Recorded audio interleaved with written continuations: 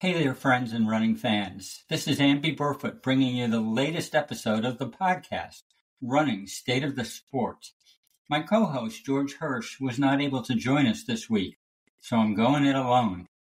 But I'm lucky enough to have the great good fortune to chat with top American marathon runner Jessica McClain. Jess finished fourth at last February's Olympic marathon trials in Florida, and then fourth again in the Olympic track trials 10,000 in June. Some might consider her the tough luck kid of 2024, but that's not the way Jess sees herself. Not at all. Jess also found herself in another interesting situation in August. Less than a week before the Olympic marathon, she was summoned to Paris as a possible alternate for another U.S. runner. She didn't know who that runner was, or if she, Jess, would actually be on the start line on race day, Sunday, August 11th. As it turned out, she wasn't. Today, Jess will give us all of the details behind her strange and unusual trip to Paris.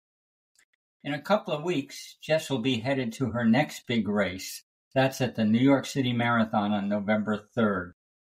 Before talking with Jess, I got to say a few words about Sunday's Chicago Marathon. First, I want to give Chicago organizers credit for granting one-year entry extensions to any Florida runners who couldn't make it to Chicago due to the state's double blast from hurricanes.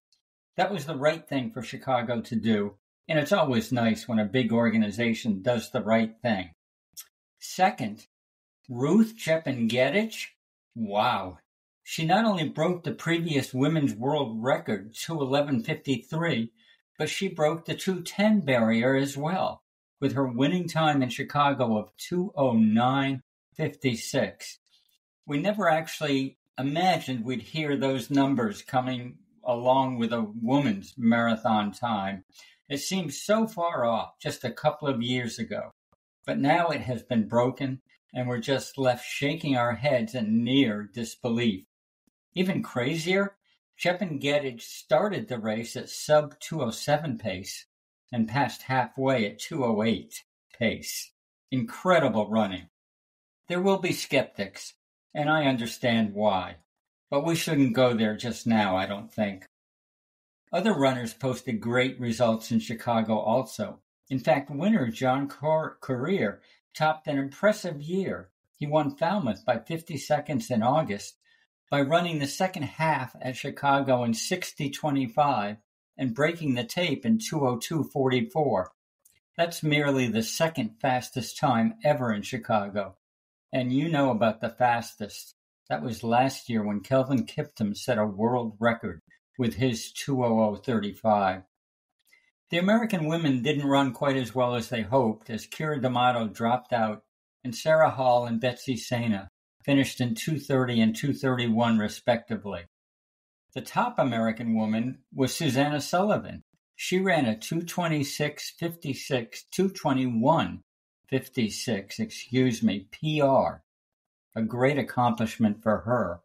And the top American man was the ever-reliable C.J. Albertson, who also set a PR with his 2:08:17.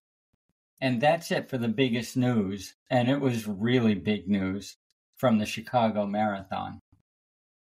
Now let's turn to Jessica McClain, this week's guest at Running State of the Sport. Jess finished fourth at both the Olympic marathon trials last February and the track trials later in the year in Eugene, despite flying under the radar screen for the most part in recent years. In September, she ran strong enough to win the USATF 10K road title on Long Island, and she's got a big one coming up next. That's the TCS New York City Marathon on November 3rd. Jess, welcome to the podcast. Thanks for joining us. Thank you so much for having me. I'm very excited to be here. You've had some amazing guests that I've listened to on some runs and during work the last few weeks, so I'm glad to be here, and I understand that we have a friend in common, Jeff Messer. So got to give him a shout out as well. Absolutely. You know, the funny thing is, Jeff better than I do, but he was an alumnus from Wesleyan University, where me and Bill Rogers and Jeff Galloway and a few other people graduated in the good old days. And I've heard nothing but wonderful things about his coaching from many, many people. So maybe he'll come up. But first, let's get a little brief bio background from you for the listeners.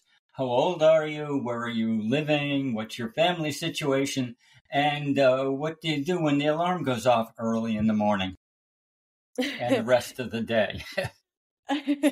Great way to start. I am 32 years old. I actually started running when I was around 12. So I've been running for almost 20 years now, which is very cool. I live in Phoenix, Arizona, did a stint away for college at Stanford for 5 years, 2010 to 2015, and then ran professionally for Brooks in Seattle from 2015 to 2018, but I'm ultimately back here in the desert as of 2019, and I love it. I've got my whole family here. I met my husband in 2019, just before the pandemic, which was, good timing, I guess. Thank you, universe. And we live in Phoenix, have a dog. He was a COVID dog. We got him the day Phoenix shut down, and he's my little work buddy. But the alarm clock this time of year goes off around 4:45. If it's a good day, sometimes 5 a.m. It's been really hot this summer in Phoenix. We almost have the 3, triple digit degree weather in the rearview mirror, but we get up early. My husband's in construction, so we're up early. I get my run in. Usually wrap up with that around 7:30, get home, walk the dog. Depending on whether or not I'm working from home or out in the community, I'm showering up right away, getting a good breakfast in, and then, hitting the computer, hitting the emails, or I'm out working for either of the nonprofits that I work for. And then, depending on the day, I'm either back in the gym or on a second run, but then we always cook a dinner, head to bed early, and that's kind of the day in the life for the most part. Well, that's more than a full day, and we're going to talk a little bit about everything you just mentioned. I was surprised when I heard you say the second workout, because I was under the impression that you were a one workout a day gal, but that'll be interesting to discuss when we get there. I mostly am. If I'm in the gym, it's, I'm using the stair stepper or jogging for a minute or two just to warm up for, some sort of strength workout. I actually implemented double runs 2 weeks ago for the first time in years. So I'm mostly a strictly one and doneer for sure. So you were very much in the news in August for a situation not of your own making, and perhaps it's a sensitive situation. But as the alternate on the Women's Olympic Marathon team, that usually doesn't mean much. I'm not sure it's ever meant anything, but you actually got a call and somebody said, get on a plane, come on over to Paris. We've got a situation. Could you tell us how that unfolded for you personally? And then we'll go on to the next stage of the question.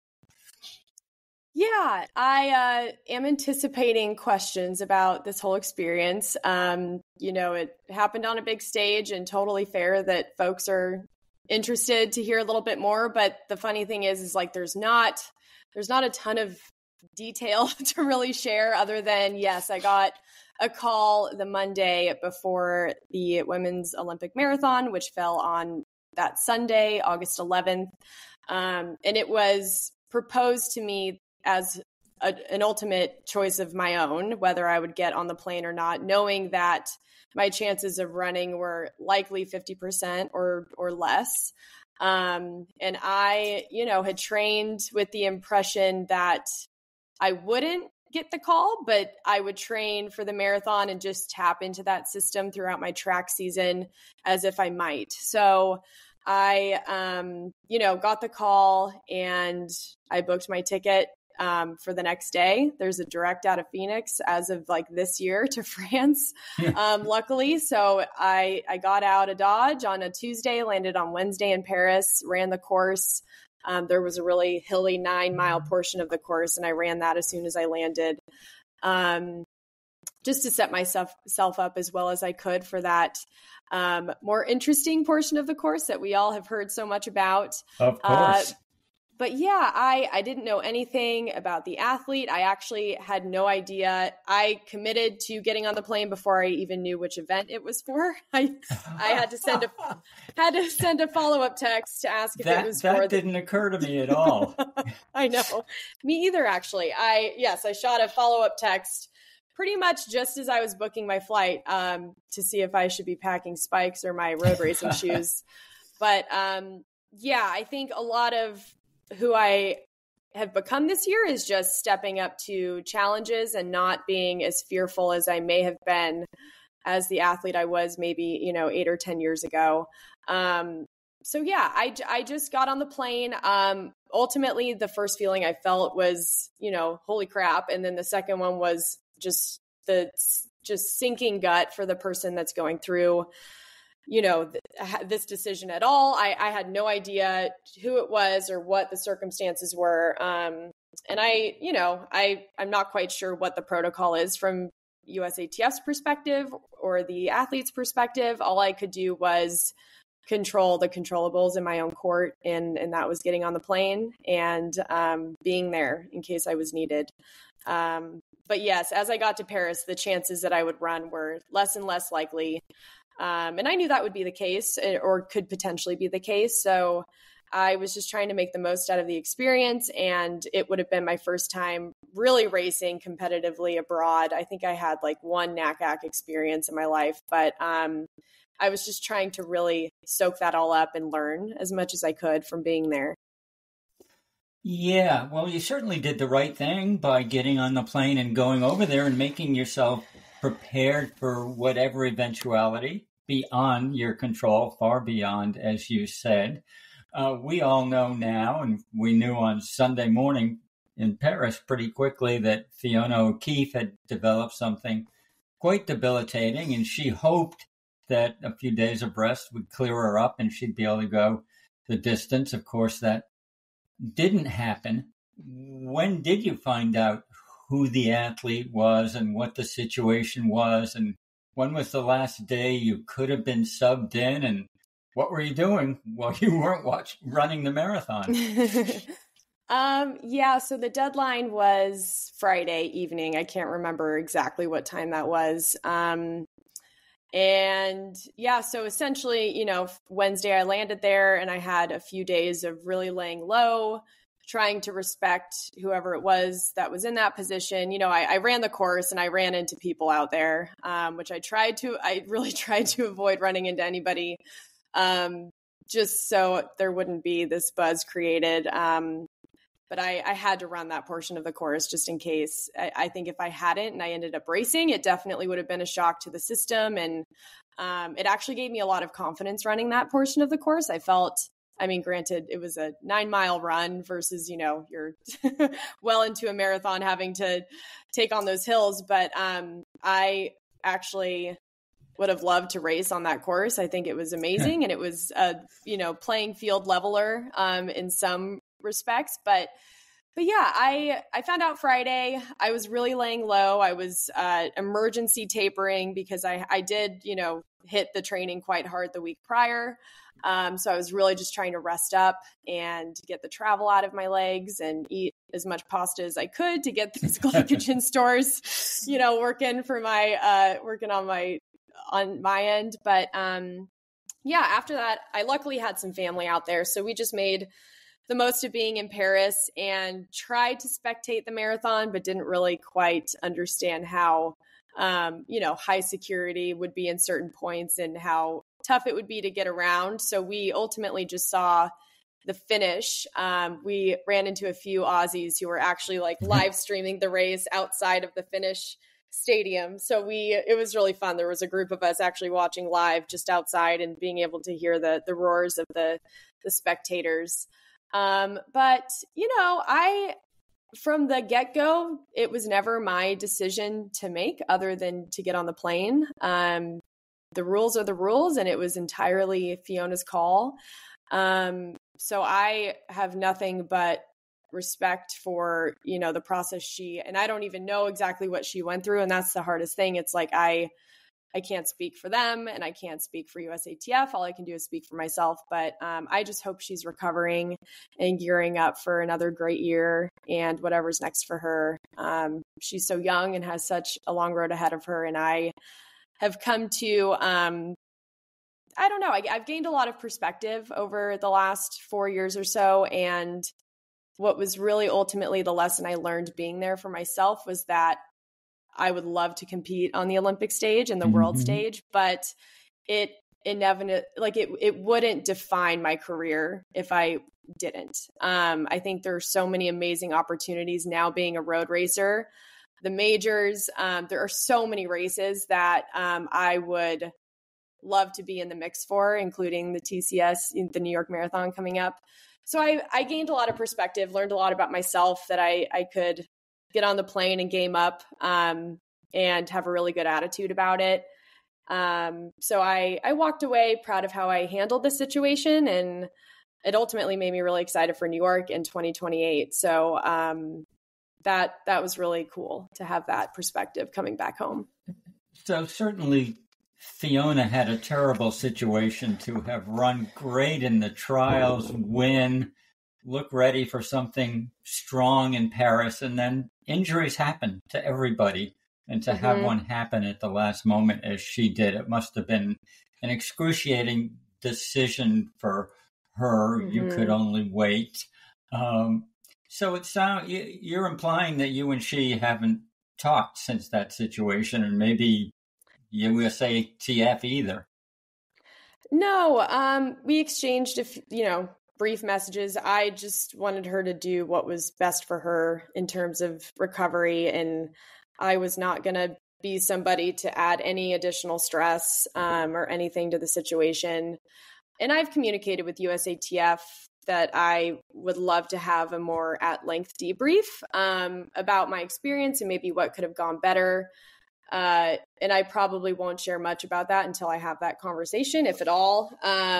But yeah, I mean, as the alternate, you're not really owed anything. I do wish maybe, for stronger communication or just expectations, I think, because a lot of that I was learning on the fly as I was, flying there and had no Wi-Fi and trying to figure life out.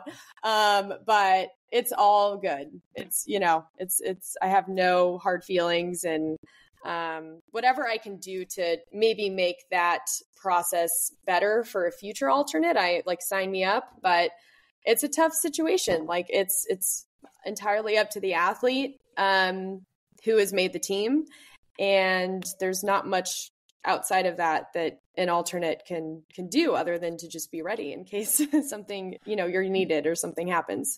Well, Jess, thank you so much for your full disclosure on all of this. I didn't mean to drag you over the coals, and certainly there was nothing you could have done differently than what you did. You were kind of an innocent bystander, but I'm so glad that you have talked to the officials at USATF and said, let's do a debrief and maybe see if we can help make the situation a little better for the next person who gets put through the ringer like I did, and Fiona too. It was tough on both of you.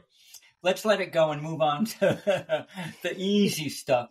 So I'm going to call you a high school sensation because in high school you won a lot of state titles, and you went to the Foot Locker Cross Country Nationals 4 years in a row, which can't be true of more than a very small number of people. How did you begin running at age 12, you said, and how did you get so good so fast? Oh my gosh, it's crazy to think back that far. From a young age, I started in soccer, which is, a classic tale. I played midfield, so that essentially means you're just running up and down the field for the entirety of the game. And I loved that. And then there were glimmers of some talent there in the PE mile as a young kid. I'd beat all the boys in PE and would love that.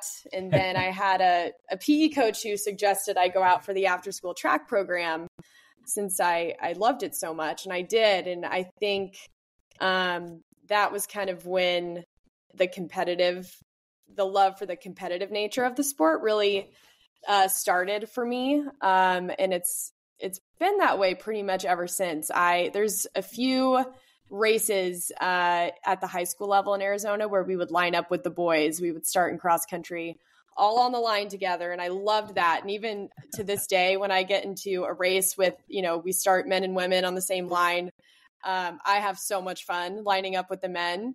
But high school was interesting. I worked with Jeff Messer, who we've talked about and brought up. I actually started with him in middle school. So a funny story is my mom was conversing with him about when we would meet for the first practice together. And he said, let's do 5. And she's like, oh, okay, that's great. 5 is enough time after school. We'll be there. And he's like, oh no, I meant 5 a.m. 5 a.m. And this was like as a 13-year-old or something. And I was, oh boy. I mean, that was a wake up call, but I think that instilled in me a lot of discipline and just work ethic. I think when you have somebody like Jeff who believes in you, but he's going to put in exactly what you put in, and you have to match each other. And it's a true partnership, which I have loved ever since we started working together. So we, started working together, and then I got to high school, and he actually ended up, we both got to Xavier College Prep together. He was a coach there alongside Dave Van Sickle, who just retired after 30 plus years, which is crazy. And then, I just had a pretty quick start to my career in high school. I think I got a few freshman records, and I won state, I think, as a freshman. I can't remember if it was cross or in track. I should know this. But and ultimately ended up qualifying for Foot Locker Nationals 4 years in a row, which I did not know was a big deal until I did it as a senior. But I just remember high school being a very awesome balance of, that pursuit of excellence from a younger age as a high schooler, mixed with a lot of fun. Like a lot of what stands out to me aren't the state titles. Yes, those were great, but it was a lot of the in-between moments, in the locker room with my teammates, on the bus, on the way to the cross country meets. We won state one year, and Dave Van Sickle said we could graffiti his car if we won. So we ended up just tagging his van, and he had to drive around in it he was going to get a new car anyways. But all those moments just made it so fun. And I think that helps with the longevity of careers. And I hope that high schoolers are having fun right now. I know there's just so much added pressure out there with social media and NIL and so many new things going on. And I think for me, a testament, obviously, to my coaches for coaching me to have such a long career, but also keeping it fun enough that I stayed in it. And then my parents were awesome and didn't, they weren't these helicopter parents that forced me to do anything. I was very lucky to stumble upon running early, and they did everything they could to support me and keep it fun as well. So it was a lot of good people in my court. And you mentioned excellence in the middle of that response. I'm going to just take a flyer here. I bet you were a straight A student, weren't you? I was, yes. Yeah, you're disgusting people. Not until, yes. Stanford changed that for me, though. I was happy with some C's there for sure. But high school, I was a full-blown nerd, and I loved it. I think I got a few B's here and there, but no, that was something completely internally inflicted pressure that I put on myself, was to be a straight A student as much as I could be. Well, it's a characteristic of a lot of the top young runners, I think, and it's a terrific thing as long as they're able to keep it from being too pressured and too stressed, of course. So Stanford, it looks like you had a good career there, but you didn't blow anything wide open and win national championships every season or anything like that. How would you characterize your running at Stanford? Yeah, I think that's a very fair statement. I think I was consistently in the mix, on the cross country course, in track. I did win a few Pac-12 titles in the 10K towards the latter half of my career. And I did have, I believe, a top time in the 10K as a collegiate one of those years as well. So there were sparks of that top ranked, I guess you would say. element. But yeah, it's funny. I look back and I'm like, man, I definitely wish I could put the brain I have now into the body that I was then, and just, have a body that was 18 to 22 years young with the knowledge that I have now and the perspective. I think there were a few times on the bigger stages where I let the pressure get to me quite a bit. But ultimately, I think my Stanford career was awesome. I had 3 different coaches while I was there. So I think I learned a lot about adaptability, being able to work with different people. Learned a lot about leadership and how to be a good teammate and balance life and academics and a bunch of other things. So I loved and I have some of the best friends in the entire world from Stanford. So I had an awesome time there. And a lot of the same memories that I had in high school were those in-between moments with the team and my friends. So yeah, nothing but good things to say about the farm.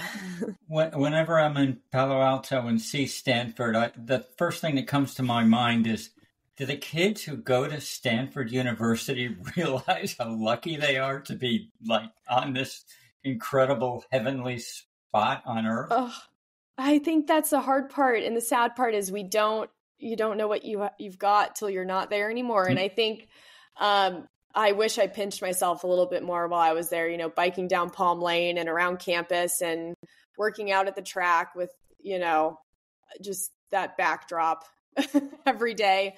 And I think Stanford's a very interesting, pressure cooker situation.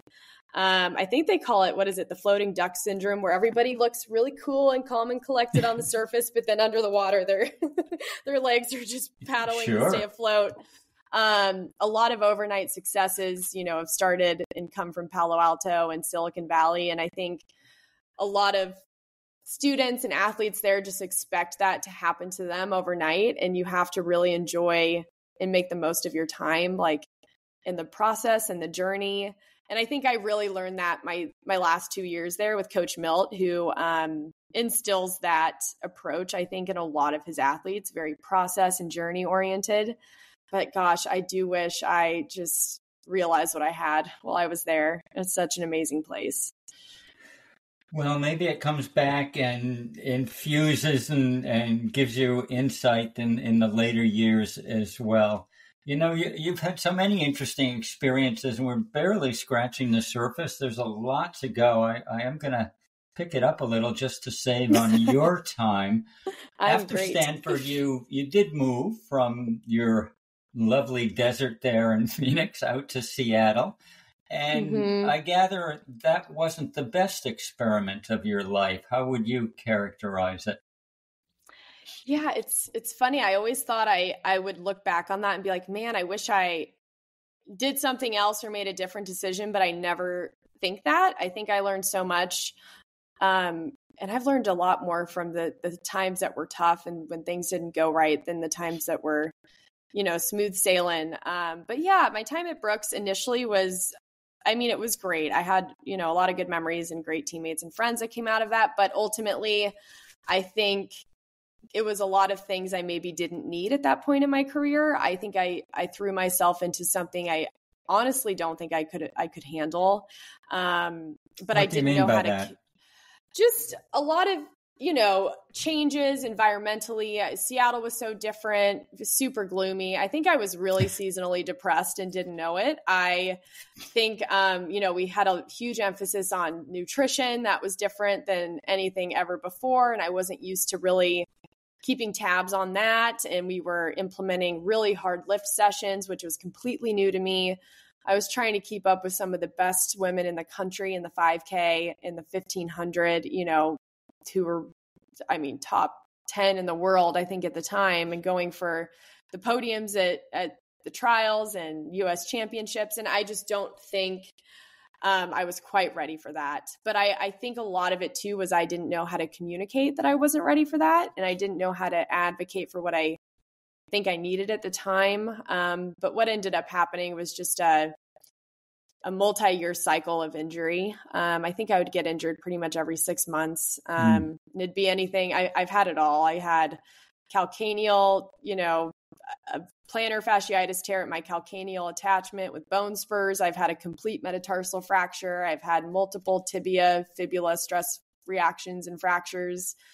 I've had it all pretty much from the hips down. So at some point I just had to wake up and realize like, hey, I'm doing the same thing over and over again and expecting different results. And I just need to do what's best for me. And that decision was really tough, but I ultimately decided to move back to Phoenix at the end of 2018, start of 2019. And I actually synced back up with Jeff, and he was coaching me and everything was going great. We were aiming for the 10K for the 2020 Olympics, going to debut in the half marathon in New York in March of 2020. And then, yes, the pandemic hits and completely knocked the wind out of my sails. I think I lost all motivation to compete, which hadn't really happened before. And I had other things going on in my life. I had met my now husband and was around family again and have reconnected with friends and got my first full-time marketing job. So I was just excited about everything else besides running for the first time in my life, and decided through the pandemic to just really pour myself into all of those things.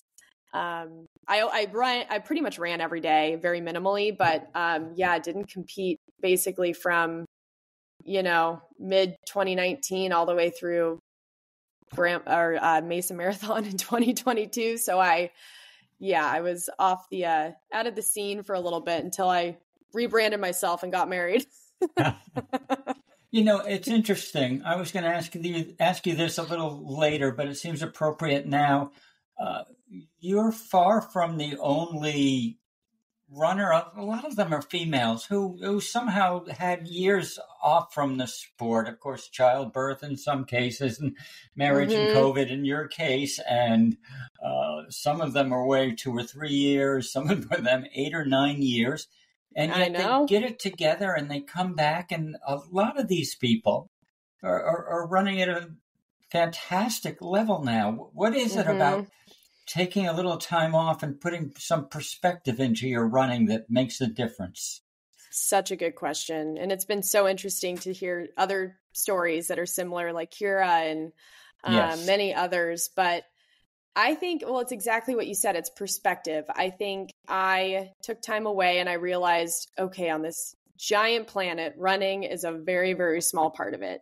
But it seems so big when it's all that you've known. I mean, I've been good at the sport since I was 12, and it has just been entirely wrapped up in my identity. And I think once I was able to disassociate from it a little bit, I started to realize, like, okay, I'm much more than the runner, the Stanford runner, the runner for Brooks, and I started to notice, like, hey, my friends and family and everybody, they love me because I'm Jess, and it's not just because I'm this elite runner. And I just gained a lot of perspective, and I actually ended up falling back in love with running when I had a lot of the same feelings about it when I did when I was younger. And maybe it was because I, came back to Phoenix and I was running on the same canals and bike paths and streets that I was when I was, a teenager. But I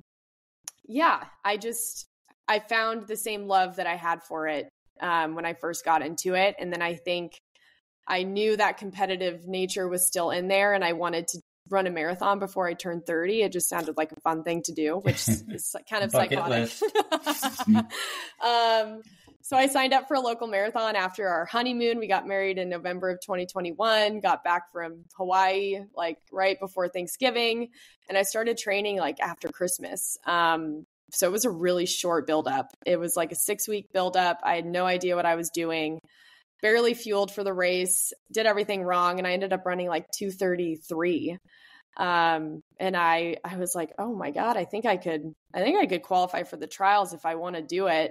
And, just kind of like the flame got reignited. So that was kind of the start of chapter, whatever this is in my running career. Chapter 1 is Jess McClain. So good. And then the next year you went to Grandma's and ran a 2:29 and change. And that I did. Said something.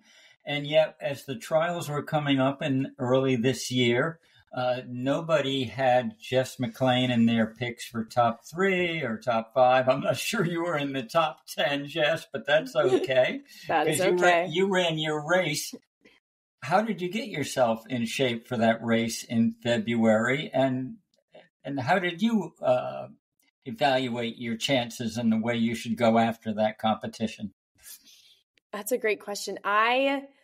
Oh man, well, first of all, I have amazing friends and training partners here in Phoenix that I have synced up with and met over the last few years, and they're all marathoners. So they have done this many times over. So I just kind of like put myself in the fold, and it just ended up being what they were doing, and I just ended up enjoying it. And I leaned on them quite a bit for intel, and I do coach myself now with a little help from my friends. But yeah, my approach was just stay healthy. I was supposed to run the marathon championships in December of, it was a CIM, it's that 2022. I got a sacral stress fracture 2 weeks before it because I went from one extreme of the Mesa Marathon of not doing enough, not knowing what I was doing, to then doing way too much. High mileage, 2 high intensity workouts a week, 1 quality long run. I was working full time at a desk office gig. That's like a requirement. Everybody's got to go from one extreme to the other, right? Yeah. So I learned my lesson the hard way in 2022. And I'm like, I am never going to let myself get to a starting line not healthy again. That's like going to be my MO until I am done doing this. So I dialed it back. I just did 1 really quality session a week and then 1 really quality long run, never exceeded 72 miles going into the trials. But I just had so much fun. It's like the most fun I've had for a build. And I feel the same right now training for New York that I did for Orlando. So I feel like I'm doing things right. But my teammates were just like, oh, I think you got to put yourself in this a little more than you're planning because you're looking fit, you're looking good. And they have come from, groups like NAZ, and Rosie ran for the UK and has run with a lot of those amazing marathoners. So I just kind of trusted them and I stayed quiet and I put my head down and I just wanted to get to Orlando healthy. And then in my mind, I initially had a top 10 goal. And then watching people just cook themselves, like I just was like, oh my gosh, people are running in saunas on treadmills and running in, like I just felt confident of being from Phoenix, and I know what it feels like when the heat makes you want to like give up. I've been there. I've had to go into dark places a lot living here the last few years. So that gave me a lot of confidence, and just how I felt really fresh, and I felt like my legs had a lot of life in them. And then once people started coming back to me at the halfway mark, I'm like, don't lose momentum. Like take each person that you catch as like a slingshot forward and just keep moving. And that's kind of what I did. So I've got a question which comes from my own experience. Many centuries ago, I ran an Olympic marathon trials where at the 10-mile mark, I could visualize myself finishing 3rd. Frank Shorter and Bill Rogers were in the race. Nobody was going to beat them, but after that, it was up for grabs. I didn't come close to 3rd. I faded. I finished 10th, but I had that moment of seeing something brilliant. Did you ever in that race see yourself sneaking into 3rd?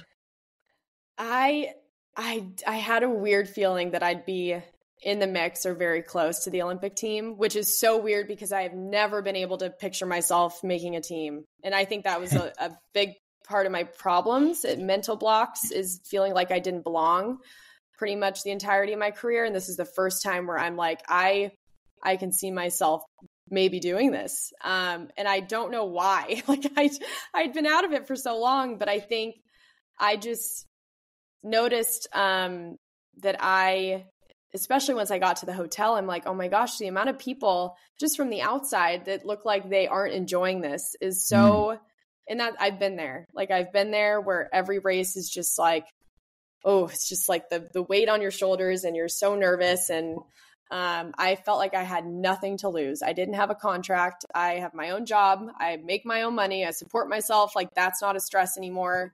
With, at that time, the contract thing wasn't a stress to me. I didn't even think about what would happen if the race went well or if it didn't. I just got there and I was excited and really felt like I had nothing to lose. So that was pretty cool. In the race, though, I mean, you were picking people off. Did you ever see third place Dakota? And did you ever think, wow, maybe the last mile I could kick in and catch third? I didn't think that until I actually didn't know I was in fourth until about less than a mile to go. There's just so much happening in front of you when you aren't in the mix from the start. I didn't know certain people had dropped out. I didn't know certain people had stayed up there the whole time or were in the mix from the beginning. There's a lot of coulda, woulda, shouldas, but I think I'm the only one that wishes a marathon was longer in that circumstance. But no, I think it all shook out how it was meant to shake out. So something people think you're the tough luck kid of 2024 because you were fourth in the marathon, fourth in the track trials. How do you feel about your tough luck this year? Oh man, I don't think it's tough luck at all. I think I'm stoked with how this year's gone. I feel like I'm just tapping into the potential that I have at this level. And I think I was meant to get fourth to show myself that I do want it. In the 10K, I was like, if this race doesn't go out, I'm battling for fourth because I know the top three big guns are going to just dust me in the last mile if this is a jog fest the first few miles. I was hoping it was going to go out quick and I may have a chance at that point, but I knew pretty much halfway through the race, like, oh man, okay, we're going to battle for fourth again. But I squeezed the most out of myself on each of those days and I ran my race. And the more I can keep doing that and trusting my own intuition, the better. Like, I go into these races and everybody's like, what's the race plan? What's the goal? And I literally really don't have a race plan. Like, I just want to be adaptable and reactive and responsive in the race and pay attention to people around me and the cues that I'm seeing. And I feel like that's such a fun way to race now instead of being married to a race going one way or another. At least it's working for me. So that's I'm just going to try and stick to my guns and trust my gut. Well, ultimately, it's the smartest way to race. It's not easy because some people just need to get locked into something mentally, but it's got to be the best way in a world, especially in the marathon, where things change every weekend with the weather and the competition, the course, and the hills, etc. Before we move to the end of this interview and talk about New York City, I do want to give you a chance to talk about your work. It appears you've been at one foundation primarily for a few years now. Could you tell us about that foundation, what it does, and what you do there?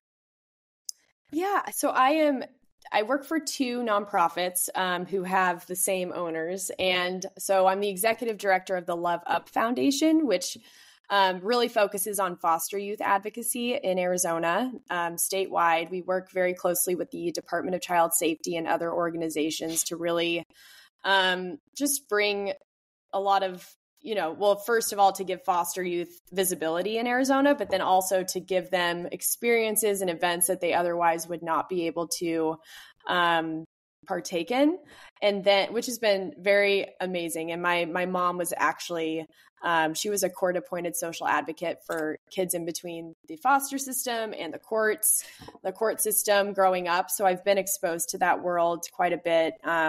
And it's just very fulfilling. And then I'm also the marketing director for their Love Pup Foundation, which is a dog rescue here in Phoenix. But we do a lot of amazing work to bring like the entirety of the ecosystem of dog rescues around Arizona together for premier adoption events. And we are a dog rescue, but we do a lot outside of that. We actually microchip every dog that comes out of the Maricopa County Humane Center here in Arizona, which is amazing. There's just a lot of sad statistics coming out of Arizona for just dog abandonment rates, and it's just awful. So I'm doing very fulfilling work and I love it. I'm also a marketing consultant on the side for a few amazing clients. So I've been able to kind of, find the perfect recipe for me in terms of work and balancing running and all the things, but I could not be doing the running thing if my work, partners and bosses and ecosystems weren't as supportive as they are. So it's been amazing. Well, it does sound like fulfilling work, and I'm so glad you're doing it. I've got to tell you, I've got a foster granddaughter, if that's the word for it, through my daughter, and that's fantastic. And of course, the little mongrel barking at the beginning of this talk was our rescue dog from Louisiana all the way to Connecticut. So we're in there with you all the way. Oh, amazing. Let's talk about New York City Marathon. If I were sitting in your shoes or someone else, I would think, damn, I want to get my PR down. I want to go to Berlin, Chicago, Valencia, Cali, all those fast courses. And you pick a slow one. What's going on? I have just had so much fun competing and like truly focusing on just competing at races this year. And I think I'm not ready for Chicago where it's so focused on, we have women, I've heard whispers of going after the American record and wanting to run close to that. And I'm not saying I couldn't do that. I just think I need a few more marathons under my belt until I think I could, one, survive a summer training for a race like that. And two, I think I'm in the mindset of, as I've said, just competing. And I think New York, I personally have run in New York quite a bit with the New York Roadrunners, and they are just the most hospitable, amazing team. So for me, it was a great mix. And I have family and friends in New York, and just all the videos and stories I hear coming out of Marathon Day there every year. My gut was just saying New York, and it ultimately is the marathon that was going to get me out of bed and excited to train at 4:45 or 5 a.m. every day. So I'm very excited. I'm excited for the hills. I've been training on the hills all year. So I'm like, may as well put it to good use. And I think I think there's a lot of sneaky ones, and the bridges are no joke. Coming back up Fifth Ave or down Fifth Ave rather is no joke. So hoping I just stay within myself and set myself up well to run the last half faster than the first half. Okay, so that sounds like the goal. I mean, New York is one of those places where you have to run smart because there are so many variables. There'll be a stacked field, of course, but they don't always go out hard. They can go out slow some years and finish hard. So other than a negative split, what else would make it a good race for you? Yeah, one of the main goals, if I were to pick one, would be going after that first American spot. Top American is definitely back, in the back of my mind. But I also don't want to count myself out in the overall race. I think, there's women who are coming in fresh in their build off this after not racing much. There's some coming in off of Paris. This could feel really flat for them after that course. You never know. So I think it won't be an easy feat either way. But I think, I just want to keep my eyes up and stay in it and be just not too aggressive the first half, but I want to not count myself out and put myself in the mix. So you had the Paris experience this summer, and you said that was an eye-opener in many ways. And of course, hey, the Olympics is only 3 years away, and it's practically in your backyard. Or is that something that's on your calendar for 3 years from now? Yeah, it definitely is. I think this year is completely reinvigorated me. I feel like a completely different athlete than I have ever been, and I'm doing it for the right reasons, with the right people surrounding me. So I feel like, why not? But I'm also not going to, it's not going to be the only thing I'm excited about these next, 3 or 4 years. I think I'm going to continue to put my friends first and my family first, and continue to build my career outside, professionally outside of running.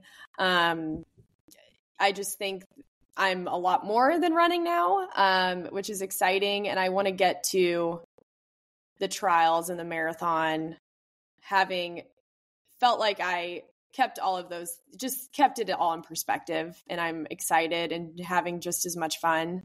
If I'm not having fun, that's when I'll probably take a step back again, or for good. But I think I'm in a spot now where it'll be fun for a really long time. So yeah, I'm excited for 2028. I mean, LA, I'm very intrigued to see what the course will look like and how the city,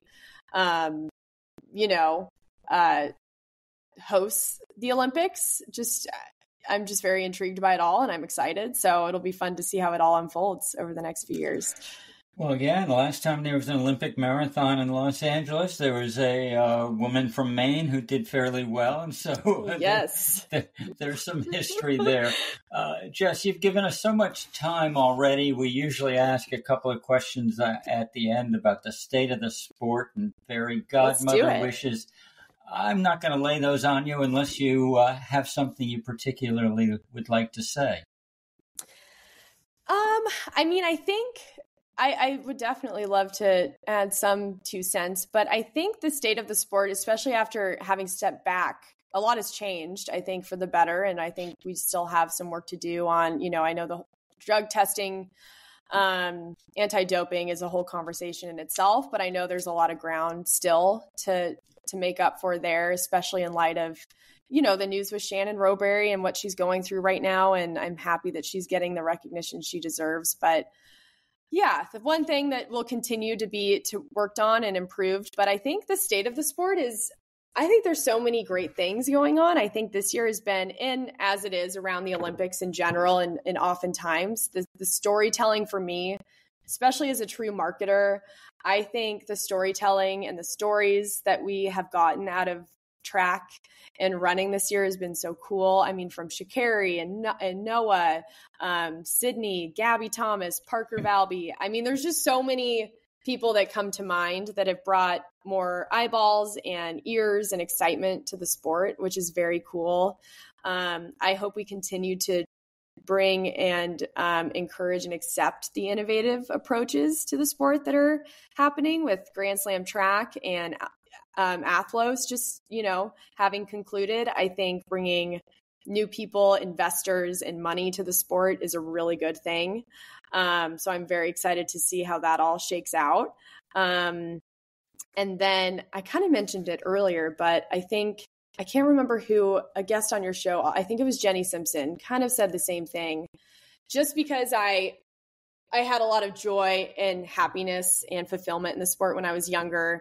And now I'm experiencing that again, kind of having the mindset that I did as a high schooler. But I think one thing to kind of just keep a pulse on is how we treat and celebrate, young talent, and how we can set them up for longevity and just care for the young people in our sport. And I know there's so many people on the other side of 30 that are really doing that in the sport. Like I've had so many women like Sarah Hall and a few others who have always checked in on me. And I hope to be that person for young people in the sport. So I think that's something that's been really great, and I hope continues to grow.